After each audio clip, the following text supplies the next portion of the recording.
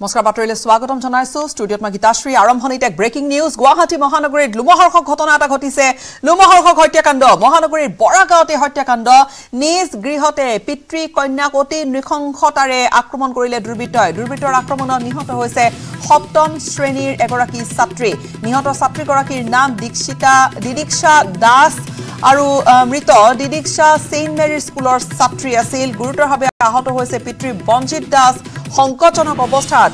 বঞ্জিত দাসক চিকিৎসাধীন কৰোৱা হৈছে হাস্পতালত ভৰ্তি হৈছে এক্সেল কেয়াৰ হাস্পতালত চিকিৎসাধীন বৰ্তমান বঞ্জিত দাস কিন্তু সপ্তম শ্ৰেণীত পঢ়ি থকা বঞ্জিত দাসৰ কন্যা নিহত হৈছে দিদিক্ষা নিহত হৈছে দুৰ্বৃত্তৰ আক্ৰমণত অতি ভয়ংকৰভাৱে আক্ৰমণ কৰা হৈছিল ঘটনাৰ সময়ত ঘৰত নাছিল বঞ্জিত দাসৰ পত্নী নগাঁৱৰ মাতৃগৃহলৈ যোৱাৰ সময়তে ঘটি গ'ল অঘটন নৃশংস হত্যাকাণ্ডক লৈ বৰাগাঁৱত এতিয়া তীব্ৰ চাঞ্চল্য কিয় এই ধৰণে দুৰ্বৃত্তৰ আক্ৰমণ বা কোন দুৰ্বৃত্ত বিচাৰি উলিয়াবলৈ এতিয়া আৰক্ষী অনুসন্ধান আৰম্ভ কৰিছে ভয়ংকৰ ঘটনা এগৰাকী স্কুলীয়া ছাত্ৰী নিহত হৈছে পিতৃক অতি গুৰুতৰভাৱে আঘাতপ্ৰাপ্ত কৰিছে আহত কৰিছে আক্ৰমণত ঘটনাস্থলীত উপস্থিত হৈছে গড়চুক আৰক্ষী তদন্ত আৰম্ভ কৰিছে ঘটনাস্থলীত এতিয়া উদ্ধাৰ হোৱা নাই তেজৰ চেকুৰা কন্যাক বিষ খুৱাই পিতৃয়ে হত্যা কৰাৰ সন্দেহ কৰিছে আৰক্ষীয়ে আৰু কন্যাক হত্যা কৰি পিতৃয়ে নিজেও বিষ পান কৰাৰ সন্দেহ কৰা হৈছে মহানগৰীৰ বৰাগাঁৱত এই হত্যাকাণ্ড আৰু নিজ গৃহতে পিতৃ কন্যাক নৃশংস আক্ৰমণ কৰিলে দুৰ্বৃত্তই অৱশ্যে কি ধৰণৰ ঘটনা সম্পূৰ্ণ ছবিখন এতিয়ালৈকে পোহৰলৈ অহা নাই যদিও একাংশই কৈছে যে পিতৃয়ে বিষ দিছে প্ৰথমে নিজৰ কন্যাক আৰু তাৰ পিছত তাত কোনো তেজৰ চেকুৰা উদ্ধাৰ কৰা হোৱা নাই আৰু লগতে একাংশই দুৰ্বৃত্তৰ আক্ৰমণত নিহত যিহেতু হৈছে সপ্তম শ্ৰেণীৰ ছাত্ৰী এই গোটেই ঘটনাটোক লৈ এফালে ৰহস্য দেখা গৈছে মৃত দিদিক্ষা সেইণ্ট মেৰিজ স্কুলৰ ছাত্ৰী গুৰুতৰভাৱে আহত পিতৃ বঞ্জিত দাস সংকটজনক অৱস্থাত পিতৃ বঞ্জিত দাসক হাস্পতালত ভৰ্তি কৰোৱা হৈছে গুৰুতৰভাৱে আহত হৈছে বঞ্জিত দাস এক্সেল কেয়াৰ হাস্পতালত বৰ্তমান চিকিৎসাধীন হৈ আছে ঘটনাৰ সময়ত ঘৰত মাতৃ নাছিল আৰু উৎপল হালৈ আছে আমাৰ সাংবাদিক ফোনযোগে সংযুক্ত হৈছো উৎপল হালৈৰ সৈতে উৎপল ঘটনা ৰহস্যৰ আৱৰ্তত কি হৈছিল এফালে একাংশই কৈছে যে অতি নৃশংস হত্যাকাণ্ড তাত কিন্তু তেজৰ চেকুৰা নাই আনহাতে একাংশই কৈছে যে পিতৃয়ে প্ৰথমে কন্যাক হত্যা কৰিছে তাৰপিছত নিজে বিপাত কৰিছে এনেকুৱা ধৰণৰ ঘটনা কথা বহুখিনি পোহৰলৈ আহিছে আচল ঘটনা কি প্ৰথমতে উল্লেখ কৰিব লাগিব ঘটনা যিয়েই নহওক কিন্তু চাঞ্চল্যকৰ ঘটনা সংঘটিত হৈছে গুৱাহাটী মহানগৰীৰ বৰাগাঁৱৰ প্ৰাগজ্যোতি স্কুলৰ সমীপত এই ঘটনা সংঘটিত হৈছে পিতৃ আৰু কন্যা নিজ বাসগৃহতে কন্যাৰ মৃতদেহ উদ্ধাৰ হৈছে আৰু সমান্তৰালভাৱে পিতৃৰ যদিও কোৱা হৈছিলে যে তেজৰ চেকুৰা নাই কিন্তু পিতৃৰ কেইবাটাও স্থানত কিন্তু তেজ পাইছে সেয়া আৰক্ষীৰ এক বিশ্বস্ত সূত্ৰে জনাইছে আৰু পিতৃৰ ভাগত যিহেতু কোনো লোককে প্ৰৱেশ কৰিবলৈ দিয়া নাই এই ঘটনা দিনৰ 1 বজাৰ পৰা 1:30 বজাৰ ভিতৰতে সংঘটিত হোৱাৰ এটা স্থাৱৰ কৰা হৈছে বিশেষকৈ যিসমূহ তাৰে স্থানীয় লোক আছে আমি তেখেতসকলৰ মন্তব্য লৈছিলো তেখেতসকলৰ দুজনমানৰ পৰা দুটা মন্তব্য পাই অতি জটিল হৈ গৈছে ঘটনাৰাজি কিয়নো আজি দিনৰ ভাগত ককায়েক আহি উপস্থিত হৈছিলে কিন্তু ককায়েকে এজন চালকৰ লগত আহিছিলে ককায়েকে ভিতৰলৈকে নগল বিপৰীতে চালকজনে ভিতৰলৈকে গ'ল চালকজনে যেতিয়া ভিতৰৰ পৰা ওলাই আহিছে ওলাই অহা সময়তে কিন্তু তেওঁৰ পিঠিত কিন্তু তেজৰ চিকুৰা আছিলে তাক লৈ প্ৰত্যক্ষদৰ্শী সুধিছিলে যে আপোনাৰ তেজ পিঠিত কিয় তেজ লাগিছিলে তেতিয়া কৈছিলে যে এয়া তেজ মোৰ আগৰ পৰা লাগি আছে অৰ্থাৎ এই ঘটনাই কিন্তু পুনৰ কৈছে যে এই কোনোবাখিনি হয়তো দুৰ্বৃত্তৰ আক্ৰমণৰ বলি হৈছে বা এই প্ৰাথমিক পৰ্যায়ত যি ধৰণৰ প্ৰত্যক্ষদৰ্শী আছে তেখেতসকলৰ মতে হয়তো এয়া পৰিয়াল কেন্দ্ৰিক সংঘাতৰ বাবে হয়তো এই হত্যাকাণ্ড সংঘটিত কৰা হৈছে সেইখিনি সময়ত যেতিয়া ঘটনা ঘটিছিলে পোন প্ৰথমে কোনে দেখিছিল তেজৰ চেকুৰা লাগি থকা বুলি যিজনক কোৱা হৈছিলে কিহৰ বাবে লাগিছিল তেওঁৰ পিঠিত তেজৰ চেকুৰা বা তেওঁৰ কাপোৰত সেইগৰাকী চালক তেওঁলোকৰ পৰিয়ালৰ চালক নে আন কোনোবা ব্যক্তি বা তেওঁলোকৰ যি ঘৰ সেয়া কেনেকুৱা ঠাইত অৱস্থিত হয়তো গীতাশ্ৰী মই প্ৰথমৰ পৰা যি বিৱৰণ দিওঁ তেতিয়াহ'লে উল্লেখ কৰিব লাগিব পিতৃ মাতৃ আৰু কন্যা সহ তিনিগৰাকী তেখেতসকলে যি বৰাগাঁৱৰ প্ৰাগজ্যোতি স্কুলৰ সমীপত থাকে আৰু আজি মাতৃগৰাকীয়ে নিজ ঘৰ নগাঁও দেউতাকৰ কাম আছে সকাম আছিলে সকাম থকাৰ বাবে তেওঁ নিজৰ বাসগৃহলৈকে গৈছিলে শ্ৰদ্ধাৰ বাবে আৰু যোৱাৰ সময়ত তেওঁ তাৰে পৰা বাৰম্বাৰ ফোন কৰি আছিলে স্বামীলৈকে স্বামীক যেতিয়া ফোনত পোৱা নাছিলে তেতিয়া ওচৰ চুবুৰীয়া প্ৰতিবেশীক ফোন কৰিছিলে যে আমাৰ এই ফোনটো ৰিচিভ কৰা নাই আপুনি গৈ পিনে চাওক তেতিয়া তেওঁ ওচৰলৈকে গৈছিলে গৈ পিনে দেখিছিলে যে ছোৱালীগৰাকীয়ে পুকিত পৰি আছিলে আৰু পিতৃগৰাকী বিচনাত পৰি আছিলে তাৰে পৰৱৰ্তী পৰ্যায়ত ওচৰ চুবুৰীয়াখিনি লগ লাগে আৰক্ষী আৰু 108ক খবৰ দিয়ে কিন্তু তাৰ পূৰ্বে দুপৰীয়া 1 বজাৰ আন এক ঘটনা এতিয়া সময় কলাৰ লগে লগে পোহৰলৈকে আহিছিলে যি বঞ্জিত দাসৰ নিজ ককায়েক আছে নিজ 3 নম্বৰ ককায়েকজন আহি উপস্থিত হৈছিলে প্ৰায় 1:30 বজাত তেখেতে এখন 4চকীয়া বাহন লৈ আহিছিলে চালক লৈ আহিছিলে বাহনৰ পৰা চালকজনে নামি ভিতৰলৈকে গৈছিলে কিন্তু বঞ্জিত দাসৰ যিগৰাকী তৃতীয় ককায়েক আছে তৃতীয় ককায়েকগৰাকী প্ৰত্যক্ষদৰ্শীৰ মতে সেই বাসগৃহৰ সমীপতে বাহনখন পাৰ্কিং কৰি কৰি তাত তেওঁ আছিলে আৰু যেতিয়া সেই চালকজন ভিতৰৰ পৰা ওলাই আহিছিলে তাৰে সমীপৰে এগৰাকী ইতিমধ্যে আমাৰ মন্তব্য দিছিলে তেখেতৰ মন্তব্য লৈছিল তেখেতে উল্লেখ কৰিছিলে যে যেতিয়া সেই চালকজন ভিতৰৰ পৰা কেম্পাছৰ ভিতৰৰ পৰা বাহিৰলৈকে ওলাই আহিছিলে তেতিয়া তেওঁৰ পিঠিত তেজৰ চিকুৰা দেখিবলৈ পাইছিলে তেতিয়ালৈকে স্থানীয় ওচৰ চুবুৰীয়াই হত্যাকাণ্ডৰ কথা গম পোৱা নাছিল বা বঞ্জিত দাসৰ পত্নীয়ে যেহেতু বাৰম্বাৰ ফোন কৰি আছিলে তেতিয়ালৈকে আসলতে কোনো তেওঁলোকৰ ঘৰলৈ যোৱা নাছিল হয় তেতিয়ালৈকে যোৱা নাছিল কিন্তু এই এগৰাকী প্ৰত্যক্ষদৰ্শী কিছু সময় পূৰ্বে মন্তব্য দিছিল আৰু সেই মন্তব্যই কিন্তু ৰহস্যৰ পৰা ৰহস্য ঘনীভূত কৰি তুলিছে যে আজি দিনৰ ভাগত তৃতীয় ককায়েকজন প্ৰায় 1 বজাৰ পৰা 1.5 বজাৰ ভিতৰত আহি উপস্থিত হৈছিলে নিজৰ চাৰিচকীয়া বাহন লৈ লগত আছিলে চালক আৰু চালকজনে কেম্পাছৰ ভিতৰত সোমাইছিলে সমান্তৰালভাৱে কিন্তু নিজৰ ককায়েকগৰাকী প্ৰত্যক্ষদৰ্শীৰ মতে বাহিৰ ভাগত আছিলে আৰু বাহিৰ ভাগত থকা সময়ছোৱাত ভিতৰ ভাগৰ পৰা যেতিয়া চালকগৰাকী ওলাই আহিছিলে ওলাই হতে চালকগৰাকীৰ চলাত পিছফালে প্ৰত্যক্ষদৰ্শীয়ে সমীপৰ প্ৰত্যক্ষদৰ্শীয়ে তেজ দেখিছিলে তাৰে পিছত তেওঁ সুধিছিলে যে তেজ কিয় লাগিলে তেতিয়া কৈছে যে তেওঁৰ বেমাৰ হৈ আছিল সেই বেমাৰৰ তেজ মোৰ ওচৰত লাগিছে তেনেকৈ কৈ পিনে তেওঁ ফাৰ্মাসী বা মেডিকেলত নিম বুলিও কৈছিলে কিন্তু মেডিকেলত ককায়েকে নিনিলে এই ধৰণৰ কথা এতিয়া দেখাৰ পিছত কিন্তু ৰহস্যৰ পৰা ৰহস্য ঘনীভূত হৈছে যে পৰিয়াল কেন্দ্ৰিক সংঘাত নেকি যেহেতু ককায়েকগৰাকী 1 বজাৰ পৰা 1.5 বজাৰ ভিতৰত আহিলে ককায়েকৰ চালকগৰাকী নিজে তেজৰ চিকুৰা দেখুৱালে তাৰ পিছতো প্ৰত্যক্ষদৰ্শী হওক বা ওচৰ চুবুৰীয়া আৰক্ষী প্ৰশাসন কানুন লোককে নজনালে বা তেখেতসকলৰ নিজৰ ককায়েক হিচাপে হওক বা এগৰাকী সমাজৰ নাগৰিক হিচাপে দায়িত্ব আছিলে যে তেজ দেখাৰ পিছত তেওঁ হয়তো মেডিকেললৈকে নিয়াৰ দায়িত্ব আছিলে কিন্তু তেনে ধৰণৰ কাম কাজ নকৰিলে বা তেওঁ ককায়েকগৰাকী তাৰ পৰা গুচি গ'ল এই কথাই কিন্তু অতি ৰহস্য ঘনীভূত সৃষ্টি কৰিছে 1 পৰা 1.5 বজাৰ ভিতৰৰ ঘটনা কিয়নো যথেষ্ট ৰহস্য গহন ঘটনা এগৰাকী ছাত্ৰীৰ মৃত্যু ঘটিছে সপ্তম শ্ৰেণীত পঢ়ি থকা এগৰাকী ছাত্ৰী বঞ্জিত দাসৰ কন্যাৰ মৃত্যু ঘটিছে বঞ্জিত দাস নিজে বৰ্তমান এক্সেল কেয়াৰত চিকিৎসাধীন হৈছে যেতিয়া এই ঘটনা পোহৰলৈ কেই বজাত আহিল উৎপল সেই বিষয়ে জানিবলৈ বিচাৰিম যেহেতু আপুনি কৈছে যে বঞ্জিত দাসৰ পত্নী বা সেই সপ্তম শ্ৰেণীত পঢ়ি থকা ছাত্ৰীগৰাকীৰ মাতৃ তেওঁৰ স্বামীক ফোনত নাপায় তেওঁ ওচৰ চুবুৰীয়াৰ সৈতে যোগাযোগ কৰিছিল কেই বজাৰ ঘটনা হিয়া বঞ্জিত দাসৰ যিগৰাকী পত্নী আছে তেখেতে নগাঁৱৰ বাসগৃহত যে দেউতাকৰ বছৰীয়া শ্ৰাদ্ধ আছিলে তাৰ বাবে ৰাতিপুৱাৰ ভাগতে ওলাই গৈছিলে আৰু দুপৰীয়া 1.5 বজাৰ বা 2 বজাৰ পৰা পত্নীয়ে নিজৰ স্বামীক ফোন মাৰি আছিলে যেহেতু ওলাই গলে সকলোৱে খবৰ ৰাখে সেই খবৰ ৰখাৰ বাবে ফোন কৰি আছিলে ফোনত পোৱা নাছিলে বাৰম্বাৰ ফোন মাৰি ফোনটো কাটি গৈ আছিলে প্ৰায় 4:30 বজাৰ পৰলৈকে ফোন মাৰি আছিলে 5 বজাত ফোন মাৰিছিলে অন্তিমবাৰ আমি যি খবৰ পাইছো 5:30 ফোন কৰিছিলে আৰু সেইবাৰ তেওঁ ফোনত নাপায় চুবুৰীয়াত থকা এগৰাকী মহিলাক ফোন কৰিছিলে যে আমাৰ এখেতে ফোনটো ৰিচিভ কৰা নাই আপুনি এবাৰ গৈ তেখেতক ককচোন মোক ফোন কৰিবলৈ এই ধৰণে কোৱাৰ পিছত এই চুবুৰীয়া যিগৰাকী প্ৰত্যক্ষদৰ্শী আছিলে তেখেতে গৈছিলে ভিতৰলৈকে গৈ পিনে তেওঁ দৰ্জা খোলা আছিলে আৰু গৈ পিনে দেখিছিলে যে কণমানি কিশোৰীগৰাকী পকীত পৰি আছিলে আৰু তাৰ সমান্তৰালভাৱে যিগৰাকী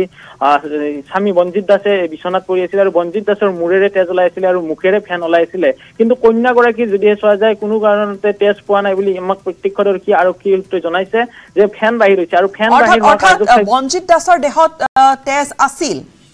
হয় বঞ্জিত দাসৰ দেহত তেজ আছিলে আৰু আনহাতে যি 1.5 বজাত যেতিয়া এতিয়া নতুনকে যিগৰাকী প্ৰত্যক্ষদৰ্শী আহিছে আন এগৰাকী প্ৰত্যক্ষদৰ্শী চুবুৰীয়াৰ লোকে এতিয়া ওলাই আহিছে আৰু তেখেতে কৈছিলে যে 1.5 বজাত আমি দেখিছিলো যে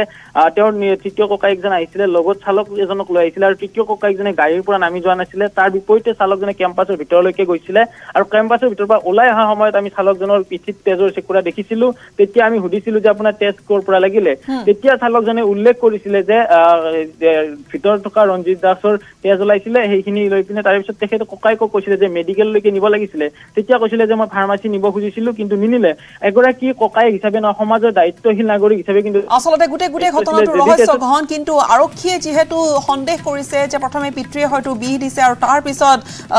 নিজে হয়তো বিপান কৰিছে এই ধৰণৰ যেহেতু সন্দেহ আৰক্ষীৰ হৈছে এই গোটেই ঘটনাটোক লৈ আসলতে বহুখিনি ৰহস্য আছে উদ্ঘাটন হয়তো হ'ব আমি এই মুহূৰ্তত বিদায় লৈছো আপোনাৰ পৰা উৎপল ধন্যবাদ আমাক এইখিনি আপডেট আপুনি দিলে কিন্তু গোটেই ঘটনা পৰিয়াল কেন্দ্ৰিক হ'ব পাৰে বুলি একাংশৰ সন্দেহ যথেষ্ট ৰহস্য ঘটনা কিন্তু এগৰাকী ছাত্ৰীৰ মৃত্যু ঘটিছে হত্যাকাণ্ড সংঘটিত হৈছে বৰাগাঁও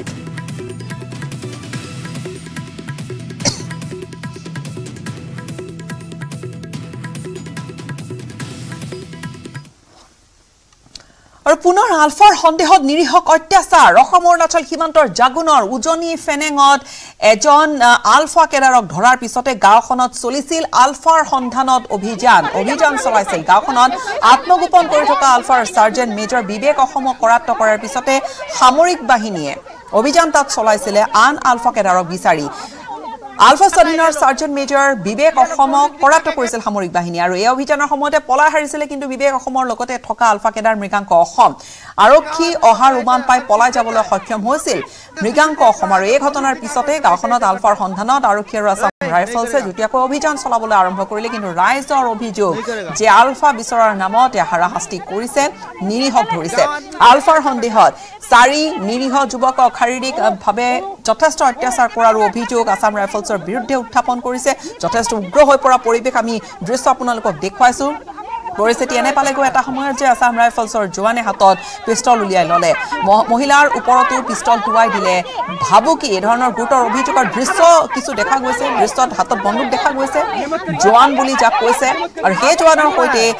ইতিমধ্যে যি তৰ্ক যুদ্ধ যি উগ্ৰ পৰিৱেশে আপুনি দেখিছে ফানেং গাঁৱৰ 4 যুৱক গকুল বৰুৱা এয়া ফানেং গাঁৱৰ যুৱক কেইজন ফানেং গাঁৱৰ গকুল বৰুৱা নিয়ন গগৈ ৰমেন গোহাঁই আৰু খলীন্দ্ৰ বৰুৱা তেওঁলোকক বলপূৰ্বকভাৱে পাহাৰলৈ লৈ যোৱাৰ অভিযোগ আসাম ৰাইফলছৰ দলে তেওঁলোকক বলপূৰ্বকভাৱে পাহাৰলৈ লৈ গৈছিল ফানেং পাহাৰত 4 যুৱকক মাৰপিট কৰি তেওঁলোকক চিকিৎসা কৰিবৰ নামত তাৰ বাবদ 2000 টকা হাতত তুলি দি পঠিয়াই দিছিলে আৰু এই ঘটনাৰ পিছতে ইয়া ৰাইজে ঘেৰাও কৰিছে অভিযানকাৰী দলক আসাম ৰাইফলছৰ দলক তাত আৰক্ষীও আছে ইপিনে 4 যুৱকৰ ওপৰত চলোৱা অত্যাচাৰক কেন্দ্ৰ কৰি ক্ষুব্ধ হৈ পৰে গাঁওবাসী ইয়াৰ পিছতে অসামৰিক পোছাকত অহা অভিযানকাৰী আসাম ৰাইফলছৰ দলটো ঘেৰাও কৰিলে মহিলা সহস্থানীয় ৰাইজে দুই পক্ষৰ মাজত হতাহতি আৰম্ভ হ'ল শেষত আসাম ৰাইফলছে বন্দুক দেখুৱাই হাতত পিস্তল উলিয়াই লৈ বীৰত্ব প্ৰদৰ্শন কৰে আৰু এই ঘটনাৰ পিছতে এই যি দৃশ্য ভাইৰেল হৈছে দৃশ্য ভাইৰেল হোৱাৰ পিছতে কিন্তু যথেষ্ট প্ৰতিক্ৰিয়া দেখা গৈছে আৰক্ষীয়ে বা নিৰাপত্তা বাহিনীৰ লোকে এই ধৰণে হাতত বন্দুক উলিয়াই লোৱাৰ বিষয়টোক লৈ আচলতে প্ৰতিক্ৰিয়া দেখা গৈছে যিহেতু এইসকলৰ অধিকাংশ যিসকল লোকে জনাইছে যে এইসকল গাঁৱৰ মহিলা তেওঁলোক ওলাই গৈছিলে নিৰীহক ধৰি নিয়াৰ বিৰুদ্ধে তেওঁলোকে মাত পাতিবলৈ ওলাই গৈছিলে আৰু ইয়াৰ পিছতে এই গোটেই অঞ্চলটোত উগ্ৰপন্থী বিৰোধী অভিযান তীব্ৰতৰ কৰি তোলে অসম আৰক্ষী আৰু আসাম ৰাইফলছে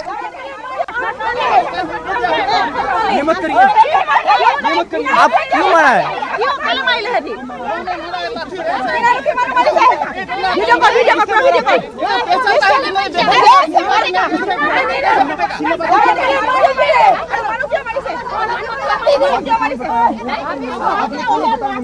ये लोग बंदूक दिखा के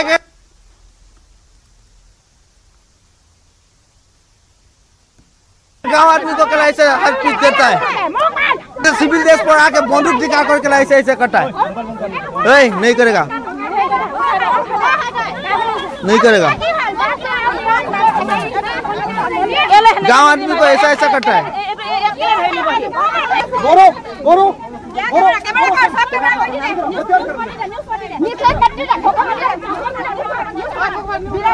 ফোনযোগে সংযুক্ত হৈছে আমাৰ ডিগবৰ সাংবাদিক ৰীনা কাকতি গগৈৰ সৈতে ৰীনা এই যি দৃশ্য যথেষ্ট প্ৰতিক্ৰিয়া সৃষ্টি কৰিছে ইতিমধ্যে এই দৃশ্য দেখা গৈছে য'ত জোৱানে হাতত বন্দুক উলিয়াই লৈছে তাত মহিলাসকলৰ উগ্ৰ মূৰ্তি দেখা গৈছে আৰু মহিলাসকলৰ বা স্থানীয় লোকৰ অভিযোগ যে নিৰীহক তেওঁলোকে টানি আজৰি লৈ গৈছে মাৰধৰ কৰিছে আৰু তাৰ পিছত থৈ গৈছে হয় গীতাশ্ৰী যেহেতু আজি তিনিচুকীয়া জিলাৰ জাগুনৰ উজনি ফানেং গাঁৱত অসম ৰাইফলছৰ যিটো বীৰত্ব প্ৰদৰ্শন কৰা দেখা গৈছে ইয়াকে লৈ তীব্ৰ প্ৰতিক্ৰিয়া সৃষ্টি হৈছে আলফাৰ সন্দেহত যিটো নিৰীহ 4 যুৱকক শাৰীৰিক অত্যাচাৰ চলোৱা দেখা গৈছে অসম ৰাইফলছৰ জোৱানৰ আৰু ফানেং গাঁৱৰ 4 যুৱক ক্ৰমে গকুল বৰুৱা নিয়ন গগৈ ৰমেন গোহাঁই আৰু খনীন্দ্ৰ বৰুৱা নামৰ যুৱককেইজনক ঘৰত কাম কৰি থকাৰ অৱস্থাত আলফাৰ সন্দেহত অসম ৰাইফলছৰ 23rd এটা সদস্যৰ দলে বলপূৰ্বকভাৱে ফানিং পাহাৰলৈ গৈ তেওঁলোকক যেহেতু শাৰীৰিকভাৱে মাৰধৰ কৰে আৰু আঘাতপ্ৰাপ্ত কৰে শেষত যুৱককেইজনক অসম ৰাইফলছে তেওঁলোকৰ চিকিৎসাৰ বাবে নগদ 2000 টকা দি চিকিৎসা কৰিবলৈ প্ৰেৰণ কৰে কিন্তু এই যি ঘটনা এই ঘটনা সহজে ল'ব পৰা নাই যেহেতু স্থানীয় যিসকল ৰাইজ কিয়নো মহিলাসকলে এই যি নিৰীহ যি যুৱককেইজনক মাৰধৰ কৰা দৃশ্য তেওঁলোকে নিজৰ মোবাইল কেমেৰাত আবদ্ধ কৰাৰ পিছত তেওঁলোকে ইয়াকে লৈ প্ৰতিক্ৰিয়া সৃষ্টি কৰিছে উত্তেজনাময় পৰিস্থিতি সৃষ্টি কৰিছে কিয়নো আলফাৰ নামত যি সন্দেহত তেওঁলোকে অভিযান চলাই এই অভিযানত নিৰীহ যি যুৱকসকলক অত্যাচাৰ চলাই এই অত্যাচাৰ তেওঁলোকে সহ্য কৰিব নোৱাৰে আৰু তাৰ পৰিৱৰ্তে দেখা গৈছে ইতিমধ্যে এক উত্তপ্ত পৰিস্থিতিৰ সৃষ্টি হৈছিল যি পৰিৱেশটো সমগ্ৰ দৃশ্য প্ৰত্যক্ষ কৰা হৈছে এই যি ভিডিঅ' ভাইৰেল হৈছে ভাইৰাল প্ৰত্যক্ষ কৰা হৈছে তেওঁলোকক যি মাৰধৰ কৰা দৃশ্য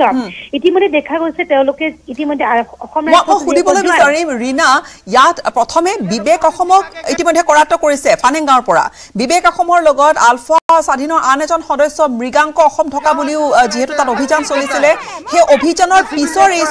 দৃশ্য নিশ্চয় গীতাশ্ৰী জিলা এটা কথা ক'ব লাগিব তিনিচুকীয়া জিলাৰ বিভিন্ন প্ৰান্তত যেহেতু ধাৰাবাহিকভাৱে অসম ৰাইফলছৰ সেনাবাহিনীৰ লগতে আৰক্ষী প্ৰশাসনে আলফাৰ বিশ্বৰ নামত বিভিন্ন প্ৰান্তত অভিযান চলাই যেহেতু আজি দুদিনৰ পূৰ্বে যেটো সদিয়াত এক নিৰীহ যুৱকক যেটো এনকাউন্টাৰ ভৰিত গুলি মাৰিছিল তাৰ পিছতে যেহেতু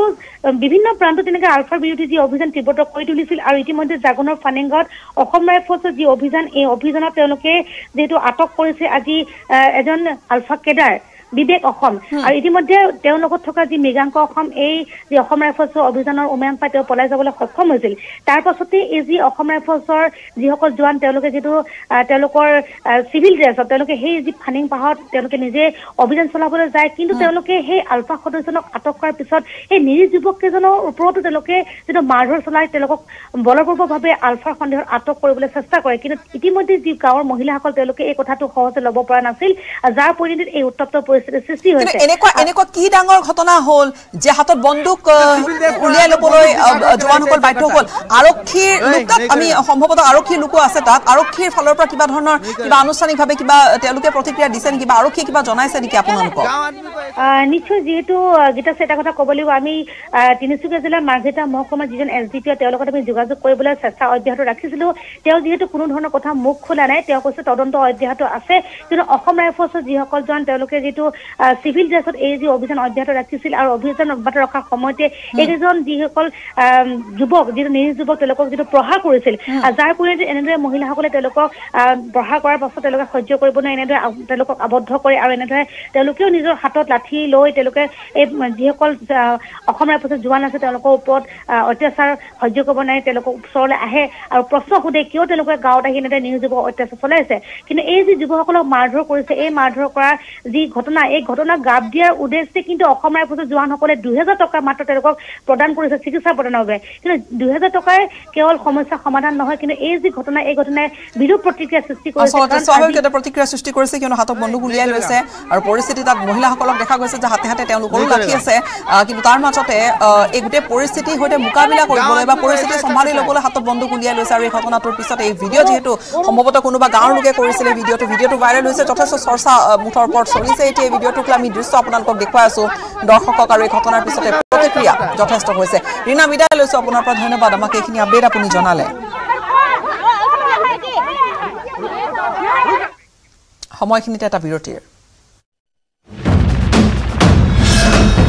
ভাৰতৰ গৌৰৱ গোটেই বিশ্বতেই ইয়াৰ সন্মান ষ্ট্ৰং মানে মাইথান ষ্টীল যত্নজে থকা তথ্য আইডিএফে লাভ কৰিব সেই স্থানতে অভিযান চলাব বুলি পুনৰ প্ৰতিৰক্ষা বিভাগৰ মুখপাত্ৰগৰাকী প্ৰকাশ কৰিছে একেখিনি কথা বাৰে বাৰে প্ৰকাশ কৰি আহিছে ঘোষণা কৰি গৈছে ইজৰাইলৰ প্ৰধানমন্ত্ৰী বেঞ্জামিন নেতানেহুৱে যে এই যুদ্ধ কোনো পদ্ধতি পিছ হুহুকি নাহে বৰং দুগুণ আক্ৰমণাত্মক ৰূপত এই অভিযান চলিব হামাছৰ বিৰুদ্ধে কেৱল গাজা ষ্ট্ৰিপেই নহয় ৱেষ্ট বেংকত থকা হামাছৰ ঘাটিটো আক্ৰমণ চলাৰ হুংকাৰ দিছে আৰু সেই ইংগিতে প্ৰদান কৰিলে প্ৰতিৰক্ষা বিভাগৰ মুখপাত্ৰগৰাকীয়ে আৰু যি আক্ৰমণৰ বিৰুদ্ধে বিশ্বজুৰি প্ৰতিক্ৰিয়া অব্যাহত থকাৰ সময়তো নিজৰ স্থিতিত অটল থাকি ইজৰাইলে চলাই গৈছে আক্ৰমণ আৰু যি আক্ৰমণৰ বিভিন্ন অভিযোগ আহিছে যে যুদ্ধ অপৰাধ সংঘটিত কৰিছে ইজৰাইলে যুদ্ধৰ নীতি নিয়ম উলংঘা কৰি বাৰে বাৰে যুদ্ধ অপৰাধ সংঘটিত কৰি আহিছে ইজৰাইলে যিসমূহ বিস্ফোৰক সামগ্ৰী ব্যৱহাৰ কৰিছে তাত হোৱাইট ফছফৰাছ ব্যৱহাৰ কৰিছে আৰু এই হোৱাইট ফছফৰাছ ব্যৱহাৰ কৰাৰ বাবে ক্ষয়ক্ষতি 40 গুণ পৰ্যন্ত বৃদ্ধি পাইছে এই হোৱাইট ফছফৰাছ অত্যন্ত মাৰাত্মক এই হোৱাইট ফছফৰাছে এটা অট্টালিকাৰ লোহাৰ ৰড পৰ্যন্ত গলাই নিমিষতে সাৰখাৰ কৰি পেলাব পাৰে মানুহৰ হাড় পৰ্যন্ত নিমিষতে জ্বলি সাৰখাৰ কৰি পেলাই এই হোৱাইট ফছফৰাছযুক্ত বোমাই আৰু সেই হোৱাইট ফছফৰাছযুক্ত বোমা ব্যৱহাৰ কৰিয়ে ইজৰাইলে হামাছৰ বিৰুদ্ধে চলাই থকা আক্ৰমণত নিৰীহৰ প্ৰাণ হেৰুৱাবলগীয়া হৈছে যাৰ বাবে বাৰে বাৰে ধিক্কাৰ গৰিহণাৰ সন্মুখীন হৈছে এই বিষয়টোতো আমেৰিকাৰ ৰাষ্ট্ৰপতিগৰাকীয়ে উদ্বেগ প্ৰকাশ কৰি কৈছিল যে হোৱাইট ফছফৰাছ সঠিক ৰূপত ব্যৱহাৰ কৰাৰ বাবেহে আমেৰিকাই যোগান ধৰে মিত্ৰ দেশসমূহক কিন্তু ইয়াৰ অপব্যৱহাৰ কৰাৰ অভিযোগ আহিছে ইজৰাইলৰ বিৰুদ্ধে এই অভিযোগ এবাৰ দুবাৰ নহয় বহুবাৰ আহিয়ে আছে ইজৰাইলৰ বিৰুদ্ধে কিন্তু কোনো হেঁচাকে কেৰেপ কৰা নাই ইজৰাইলে বৰং পুনৰ ভয়ানক ৰূপত আক্ৰমণ চলাই গৈছে ইতিমধ্যে যুদ্ধ বিধ্বস্ত ধ্বংসস্তূপত পৰিণত হোৱা গাজা ষ্ট্ৰিপত এটাৰ পিছত আনটো সুৰংগ উদ্ধাৰ কৰিছে 15 শতাধিক সুৰংগ গহ্বৰ আৱিষ্কাৰ কৰিছে ধ্বংস কৰিছে কিন্তু তথাপিও হামাছক নিষেধ কৰিব পৰা নাই তথাপিও হামাছৰ দখলত থকা 130ৰো অধিক পণবন্দীক এতিয়াও মুকলি কৰি আনিব পৰা নাই ইজৰাইলে আৰু শেহতীয়া যি অভিযান চলি আছে যি আক্ৰমণত নিৰীহ প্ৰাণ হেৰুৱাবলগীয়া হৈছে আৰু এই ক্ষেত্ৰত উদ্বিগ্ন হৈছে আমেৰিকাৰ ৰাষ্ট্ৰপতি জো বাইডেন আৰু যাৰ বাবে শেহতীয়া পৰিস্থিতি সন্দৰ্ভত আলোচনা কৰিছে ইজৰাইলৰ প্ৰধানমন্ত্ৰী বেঞ্জামিন নেতানেহুৰ সৈতে জো বাইডেনে অৱশ্যে এই আলোচনা যুদ্ধবিৰতিক লৈ আলোচনা হোৱা নাই যদিও এই আলোচনাতে টেলিফোনিক বাৰ্তালাপতে পুনৰবাৰ আমেৰিকাৰ ৰাষ্ট্ৰপতি জো বাইডেনক ইজৰাইলৰ প্ৰধানমন্ত্ৰী বেঞ্জামিন নেতানেহুৱে স্পষ্ট কৰি দিলে যে গাজাত লক্ষ্য পূৰণ নোহোৱালৈকে যুদ্ধ বন্ধ নহয় আৰু এনেকুৱা ধৰণৰ এটা অৱস্থাৰ পৰিপ্ৰেক্ষিতত এতিয়া দিগ বিদিগ হেৰুৱাইছে এক প্ৰকাৰ হামাছৰ শীৰ্ষ নেতাসকলে যাৰ বাবে শেহতীয়াকৈ আনকি আমেৰিকাৰ ওচৰতো খাটনি ধৰিছিল আমেৰিকাৰ শৰণাপন্ন হৈছিল যাতে আমেৰিকাই পাৰমাণৱিক আক্ৰমণৰ হুংকাৰ দিয়ে ইজৰাইলক যাতে ইজৰাইলে গাজা ষ্ট্ৰিপৰ আক্ৰমণ বন্ধ কৰে সেই হেঁচা দিবলৈ চেষ্টা চলোৱা হৈছে কিন্তু সেই হেঁচাৰ প্ৰতিও কোনো ধৰণৰ গুৰুত্ব দিয়া নাই ইজৰাইলে তাৰ সমান্তৰালকৈ লোহিত সাগৰত হুথিৰ আতংক অব্যাহত আছে লোহিত সাগৰত এটাৰ পিছত আনটো আক্ৰমণৰ ঘটনা সংঘটিত কৰিছে হুথি বাহিনীয়ে শেহতীয়াকৈ ভাৰত অভিমুখী দুখনকৈ টেংকাৰত ভয়ানক আক্ৰমণ ড্ৰোন বোমাৰে আক্ৰমণৰ ঘটনা সংঘটিত কৰিছে অৱশ্যে সৌভাগ্যবশতঃ এই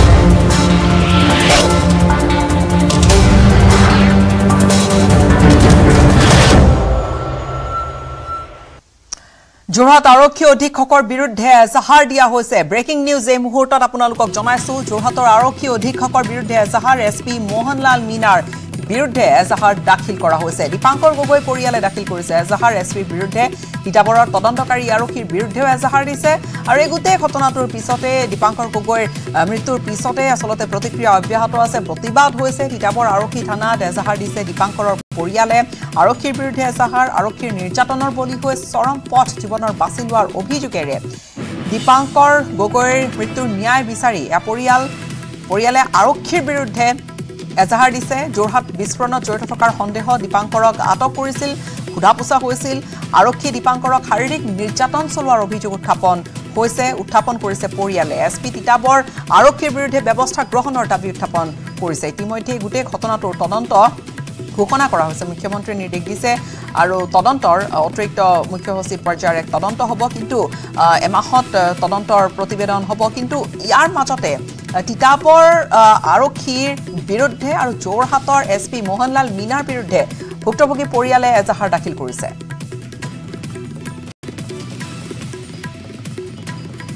মই ইতিমধ্যে এজাহাৰ দাখিল কৰি থৈ আহিছোঁ এতিয়া উল্লেখনীয় এইটোৱে হ'ব যে আৰক্ষী বিষয়াই ইয়াৰ ওপৰত কি তদন্ত কৰে আৰু মই উচিত তদন্ত বিচাৰিছোঁ ন্যায় বিচাৰিছোঁ দীপাংকৰ গগৈ মোৰ ভাইটি হৈ আৰু তাক তাৰ পিতৃ মাতৃ সম্পূৰ্ণ যাতে দায়িত্ব বহন কৰে মই এয়া আশা কৰিছোঁ আৰু হিমন্ত বিশ্ব শৰ্মা ডাঙৰীয়াকো ধন্যবাদ জনাইছোঁ তেওঁ আজি টুইটাৰ যোগেদি জনাইছে যে 30 দিনৰ ভিতৰত তদন্ত কৰিব বুলি আশা ৰাখিছোঁ তেওঁ যাতে খুব সোনকালে মোৰ ভাইটিৰ ন্যায় দিয়ে আৰু উচিত তদন্ত কৰে যেন এতিয়া আমি আৰক্ষী বিষয়াৰ ওপৰতে দিছোঁ এজাহাৰখন দিছোঁ এই মুহূৰ্তত তিতাবৰৰ পৰা আমাৰ সাংবাদিক অনমোল যাদৱৰ সৈতে সংযুক্ত হৈছোঁ পোনপটীয়া সম্প্ৰচাৰত অনমোল এই গোটেই ঘটনাটোক লৈ প্ৰতিক্ৰিয়া অব্যাহত আছে এতিয়া এছপিৰ বিৰুদ্ধে এজাহাৰ দিছে পৰিয়ালে হয় গীতাশ্ৰী আজি দিনজুৰি আজি প্ৰতিবাদ সাব্যস্ত কৰিছে পৰিয়ালবৰ্গ দীপাংকৰৰ মৃত্যুৰ আচলতে তেওঁলোকে তদন্ত বিচাৰি আজি তিতাবৰ আৰক্ষী থানাত উপস্থিত হৈছিলে আৰু পৰিয়ালবৰ্গই এটা দাবী জনাইছে তেওঁলোকৰ পৰা আত্মসাৎ কৰা যিসমূহ তেওঁলোকৰ পাছবুক আছিলে বা দুটাকৈ মোবাইল ফোন আছিলে তেওঁলোকে বিচাৰিছিলে তাৰ শেহতীয়া যে দিনৰ শেষত তেওঁলোকে আজি যোৰহাট আৰক্ষী অধীক্ষকৰ মোহনলাল মিনাৰ বিৰুদ্ধে এফআইআৰ দাখিল কৰিছে আৰু তদন্তত কোন বিষয়া জড়িত আছে সকলোৰে বিৰুদ্ধে এফআইআৰত তেওঁলোকে তদন্ত বিচাৰিছে আৰু এটা কথা উল্লেখ কৰিছে তেওঁলোকে যিবিলাক আৰক্ষীয়ে জব্দ কৰি ৰাখিছে মোবাইল ফোনকে ধৰি তেওঁলোকৰ ৰেচন কাৰ্ড আৰু তেওঁলোকৰ বেংক পাছবুকত আচলতে গোটেই বস্তুটো তেওঁলোকে বিচাৰিছে এক চাঞ্চল্যকৰ সৃষ্টি হৈছে তিতাবৰত কাৰণ তিতাবৰত এজন যুৱকক নিৰ্মম প্ৰহাৰ কৰা হ'ল প্ৰহাৰ কৰাৰ পিছত তেওঁ চৰমপন্থা বাছি ল'লে এই চৰমপন্থা বাছি লোৱাৰ পিছত বিভিন্ন দল সংগঠন উপস্থিত হ'ল কৃষক মুক্তি সংগ্ৰাম সমিতি বীৰলাচি থানাকে ধৰি বিভিন্ন দল সংগঠনে বাৰম্বাৰ দাবী জনাইছে কাৰণ এটা কথাই সকলোৱে সৰ্বত্ৰে প্ৰতিক্ৰিয়া সৃষ্টি হৈছে কাৰণ এজন যুৱক যদি তেওঁ আলফাৰ লগত কিবা লিংকমেন হিচাপে জড়িত আছিল বা কিবা ইনভলভমেণ্ট পাইছিলে তেওঁক আইনী ব্যৱস্থা গ্ৰহণ কৰিব লাগিছিলে তেওঁক এনেদৰে বাধ্য কৰাব নালাগিছিলে আত্মহত্যাৰ কাৰণে সকলোৱে সেইটোৱে অভিযোগ উত্থাপন কৰিছে গীতাশ্ৰী আৰু এটা কথা উল্লেখ কৰিম আচলতে এফআইআৰ দাখিলৰ পিছত কি পৰিস্থিতি অৱলম্বন কৰে যোৰহাট আৰক্ষী অধীক্ষকৰ বিৰুদ্ধে কাৰণ মূল অভিযুক্তই হৈছে যোৰহাট জিলা আৰক্ষী অধীক্ষক তেওঁলোকে পৰিয়ালবৰ্গ অভিযোগ কৰা মতে আৰু এটা কথা উল্লেখ কৰিবলৈ যেতিয়া যি সময়ত মুখ্যমন্ত্ৰীয়ে তদন্ত অৰ্পণ কৰিছে আৰু আৰক্ষীয়ে অনমোল দাবী কৰি আহিছে যে দীপাংকৰ গগৈৰ বিৰুদ্ধে তেওঁলোকৰ হাতত কিছু কিছু তথ্য প্ৰমাণ তেওঁলোকৰ হাতত আছিলে কিছু কিছু তেওঁলোকে তদন্তৰ হাতত মুকলিকৈ কোৱা নাই এই ধৰণৰ কথা এছপিয়ে কৈছিলে হয় গীতাশ্ৰী এছপিয়ে সংবাদমেল পাতি তেওঁলোকে দীপাংকৰৰ ইনভলভমেণ্ট পাইছিলে আলফাৰ লগত বা লিংকমেন হিচাপে কিছুমান তথ্য আছিলে কিন্তু এটা উল্লেখনীয় গীতাশ্ৰী আপুনি মন কৰিব এটা কথা মই কওঁ যি তদন্ত সময়ত চলি আছিলে যে জিতমল দলে ডাঙৰীয়াক তদন্তৰ ভাৰ অৰ্পণ কৰিছিলে জিপি সিং ডাঙৰীয়াই কিন্তু সেই তদন্ত সময়ছোৱাত কেনেদৰে সংবাদমেল পাতিলে যোন অভিযোগকাৰীয়ে নিজে স্পষ্টীকৰণ দিবলৈ কেনেদৰে সাহস কৰিলে সেই প্ৰতিবাদকাৰী আমাৰ ভাষ্য নহয় সেইটো প্ৰতিবাদকাৰীয়ে উত্থাপন কৰিছে সেইটো ভাষ্য কি তেওঁ কেনেদৰে স্পষ্টীকৰণ দিবলৈ পালে তেওঁলোকে আজি সেই সংবাদমেল যোগে কাৰণ এজন অভিযুক্তকাৰী তেওঁ কেনেদৰে স্পষ্টীকৰণ দিয়ে বাৰম্বাৰ সেই কথা উত্থাপন হৈছে এই বিষয়টোক লৈ প্ৰতিক্ৰিয়া অব্যাহত আছে আমি অনমোল বিদায় লৈছো আপোনাৰ পৰা ধন্যবাদ আৰু দীপাংকৰ গগৈৰ মৃত্যুৰ ইতিমধ্যে তদন্ত ঘোষণা কৰা হৈছে ইয়াৰ প্ৰতিবাদ আজি গোটেই দিনজোৰা যি ধৰণৰ কাৰ্যসূচী তাৰ মাজতে পৰিয়ালৰ লোকে আৰক্ষীৰ বিৰুদ্ধে এছপিৰ বিৰুদ্ধে তেওঁলোকে এজাহাৰ দিছে আৰক্ষীৰ দ্বাৰস্থ হৈছে আৰক্ষীৰ বিৰুদ্ধে আৰু দীপাংকৰ গগৈৰ মৃত্যুৰ তদন্ত আনহাতে ঘোষণা কৰা হৈছে অতিৰিক্ত মুখ্য সচিব পৰ্যায়ৰ তদন্ত ঘোষণা কৰিছে নিৰ্দেশ দিছে মুখ্যমন্ত্ৰীয়ে ডক্টৰ হিমন্ত বিশ্ব শৰ্মাই নিৰ্দেশ দিছে 30 দিনৰ ভিতৰত তদন্ত সমাপ্ত কৰাৰ নিৰ্দেশ দিয়া হৈছে মঙলবাৰে ডিজিপিয়ে ঘোষণা কৰিছিল তদন্ত যোৰহাট আৰক্ষীৰ নিৰ্যাতনৰ বলি হোৱা আত্মহননৰ অভিযোগ উত্থাপন হৈছিল দীপাংকৰ গগৈৰ মৃত্যুৰ ন্যায় দাবীত উত্তালু হৈ পৰিছিল তিতাবৰ থানা ঘেৰাও কৰি সাব্যস্ত কৰিছিল প্ৰতিবাদ তদন্তৰ নিৰ্দেশ মুখ্যমন্ত্ৰী ডক্টৰ হিমন্ত বিশ্ব শৰ্মাৰ এডিশ্যনেল চিফ ছেক্ৰেটাৰী পৰ্যায়ৰ এক তদন্ত অতিৰিক্ত মুখ্য সচিব পৰ্যায়ৰ এক তদন্ত আৰু 30 দিনৰ ভিতৰত এই তদন্ত সম্পূৰ্ণ হোৱাৰ কথা মুখ্যমন্ত্ৰীয়ে নিৰ্দেশনা দিছে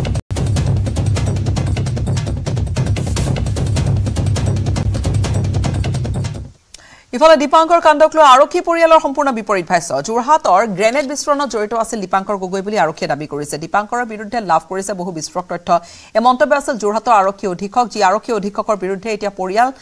পৰিয়ালে এজাহাৰ দিছে 2019 চনত আলফা স্বাধীনত যোগদান কৰিছিল দীপাংকৰে লখিমপুৰৰ সঞ্জীৱ পৰুৱাৰ পৰা দীপাংকৰে মাৰণাস্ত্ৰ লোৱাৰ অভিযোগ আনিলে আৰক্ষীয়ে দীপাংকৰে মাৰণাস্ত্ৰ লোৱাৰ তথ্য লাভ কৰিছে আৰক্ষীয়ে মাৰণাস্ত্ৰ সৰবৰাহৰ সৈতেও দীপাংকৰ জড়িত থকাৰ তথ্য লাভ কৰিছে দীপাংকৰৰ মোবাইল ফোনত লাভ কৰিছে বহু বিস্ফোৰক তথ্য আৰু 5 ডিচেম্বৰৰ পৰা 8 ডিচেম্বৰলৈকে নাগালেণ্ডৰ মুককচুঙত আছিল দীপাংকৰ তদন্তৰ খাতিৰত আন বহু তথ্য ৰাজহুৱা কৰা নাই আৰক্ষীয়ে বুলি আৰক্ষীয়ে কৈছে